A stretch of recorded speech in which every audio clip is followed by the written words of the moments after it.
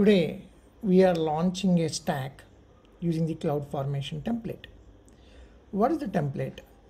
So this consists of steps in the order to configure the AWS resources and provision them.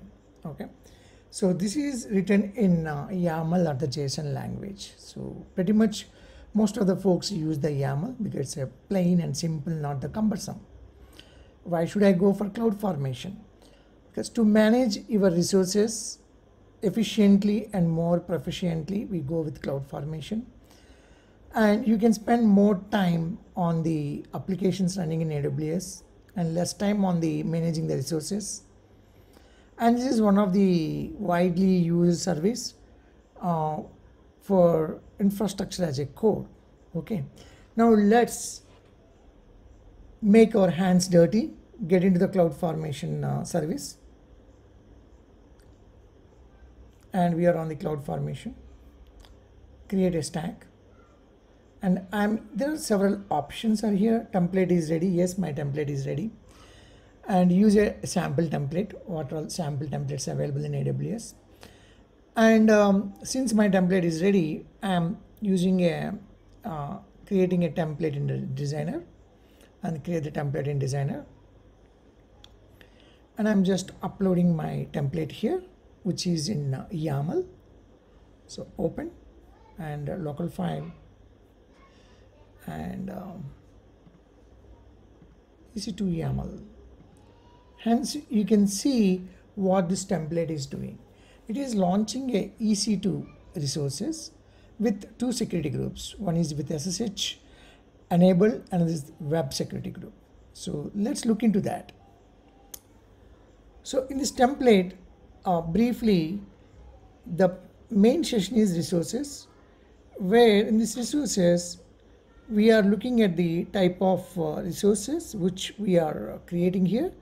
This is EC2 instance and the attributes of the EC2 instance, like the type of the EC2 instance, security groups, key name, image ID, and these are all the virtual hard disks, and the bootstrap script, which is under base 64, which is called intrinsic function. This exclamatory mark followed by ref, this is also one of the intrinsic functions, and the security groups. So whatever we are referring here, these are defined under the parameter section. So some of the parameters, like with the default value, like instance type, key name is no default value. We are just defined the key name. Instance type, like we have a default value and you can select what kind of instance type you need. And SSH location, the default IP address we have given is like we are allowed to the public, like by noting that 00040/0. Similarly for the web location. Okay, let's validate this. So by clicking on this,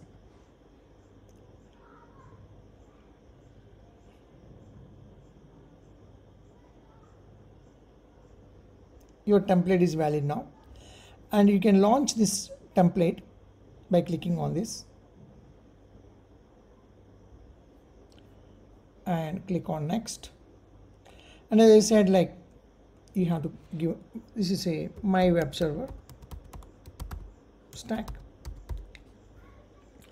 Parameters here, instance type, as I mentioned in the template, default is T2 nano, but we can change to T2 micro, and the key name, which I created as the key name we are supplying here, and this is the AMI ID, SSH location and web location, and click on the next, and you can click on the next, and you can create the stack.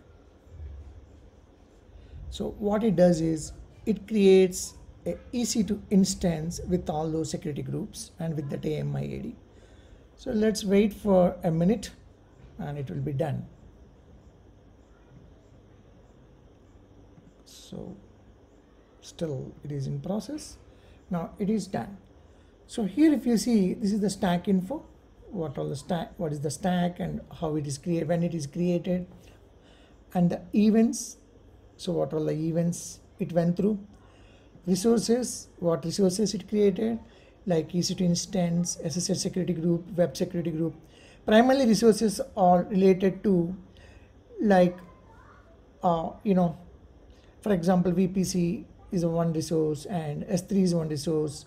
So all the resources which you use to run your application, those are all nothing but resources. And output is our EC2 instance. Click on this.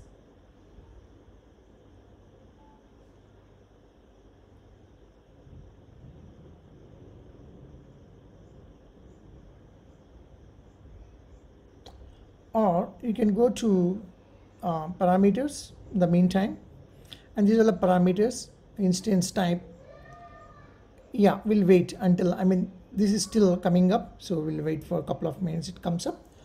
So instance type, key name, AMID, SSH location, web location, and this is the template which we have used. Now go to our resources, go to our instance ID, wait for a couple of minutes to come up. Yeah, it's now initializing. So now if you copy paste this DNS and whatever we have provided in the script, we can see here now. See, this is what. Yeah, this is how quick it is to create the CloudFormation. And this CloudFormation templates can be reported either in S3 or the GitHub. And when you don't need, you can delete this. So this is how you can delete the stack. And now all the resources will get deleted. That's all pretty much. Thank you so much.